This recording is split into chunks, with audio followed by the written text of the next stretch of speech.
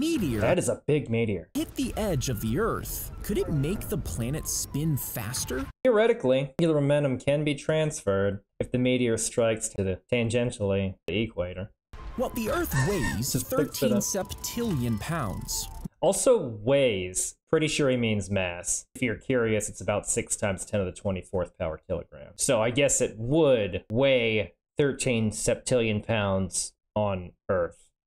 Meaning the meteor would have to be almost half the size of North America. Something that size is a dwarf planet, Ceres. And it would have to hit at exactly the right angle, Yes. clipping the Earth at the equator. This would transfer trillions of times more energy than the world's biggest nuclear bomb. Ooh, and then some. A Ceres-sized impact would release billions of times more energy than all the nuclear weapons in the world combined at its peak. Nuclear bombs are insignificant compared to asteroids or dwarf planet collisions. And while it would theoretically speed up the Earth's spin, the impact would cause a shockwave that would travel across the globe, which would wipe out all life on Earth. Yeah, this would be way more energy than the asteroid that killed the dinosaurs.